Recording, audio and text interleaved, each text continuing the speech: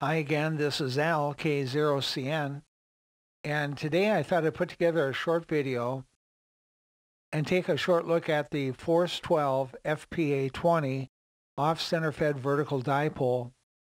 This is Force 12's flagpole antenna. However, I just purchased the antenna without the flagpole accessories.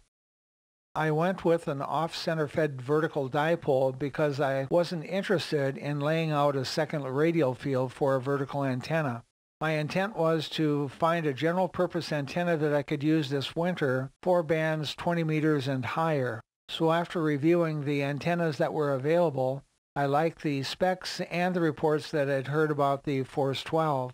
I sent in my order and soon learned that one of the parts was on back order, so it turns out I had to wait about 7 weeks for delivery. I was getting pretty nervous because it was already late November and I knew winter was around the corner, so I set up the antenna the day it arrived, and sure enough, winter came on the next day.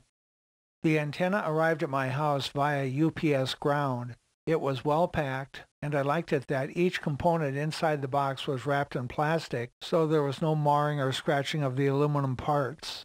Here you can see the PVC tube that we bury in the ground, and the antenna simply slips into that tube for easy mounting. The aluminum base tube is isolated from the antenna with a polymer insulator. The antenna is fed with a coax pigtail, which feeds through the base insulator up through the bottom section of the dipole. The center insulator of the dipole has two leads that extend from the polymer insulator and are attached to the dipole by bolts that are already installed. Assembly of the antenna was straightforward and consisted of simply bolting sections of aluminum tubing together using the included nuts and bolts and the pre-drilled holes. All of the sections were numbered, so there was little question as to how the pieces fit together. I had no problems fitting the pieces together or getting the bolts to fit in the holes.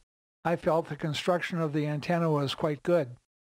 Once the antenna was assembled, my next job was to dig a hole for the base. The plans call for burying a 3-foot long PVC tube and simply backfilling with soil and tamping it down. So I got out my trusty post hole digger and made a 3-foot hole. When I was finished, I layered the bottom with about 2 inches of river stone to help drain the water should any get in the tubing. Then I placed the PVC tube into the hole and carefully backfilled, checking for plumb as I went along. When I was finished, I simply lifted the assembled antenna and slipped it into the PVC tube in its vertical position. Since putting up the antenna, we've had several good windstorms and have had no problems with this base supporting the antenna. Once I had the antenna erected, my next step was to install a piece of shrink-wrap tubing over the center insulator of the vertical dipole. This is a piece of heavy-duty shrink-wrap and requires the use of a commercial-quality heat gun. The inside of the shrink-wrap tubing contains a hot melt adhesive, which helps to seal the feed point of the vertical antenna. Here you can see the shrink wrap after I finished, with some of the adhesive protruding from the bottom. Well, that finishes the installation of the antenna, with the exception of connecting the feed point to the balun. For my installation, I chose to use a 1-to-1 current balun, which I purchased through Force 12.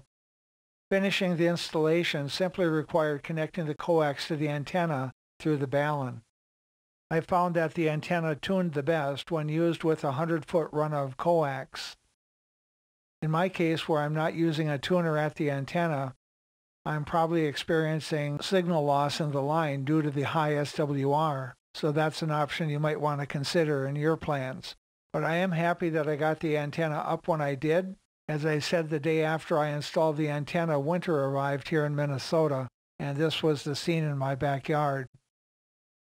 Well, that concludes the installation of the Force 12 flagpole antenna FPA-20 off-center fed vertical dipole, and I'll say that after a couple of weeks of use, I'm pleased with the antenna and the way it performs. My goal was to put up an antenna that gave me reasonable performance on 20 meters and above, and this antenna does exactly that.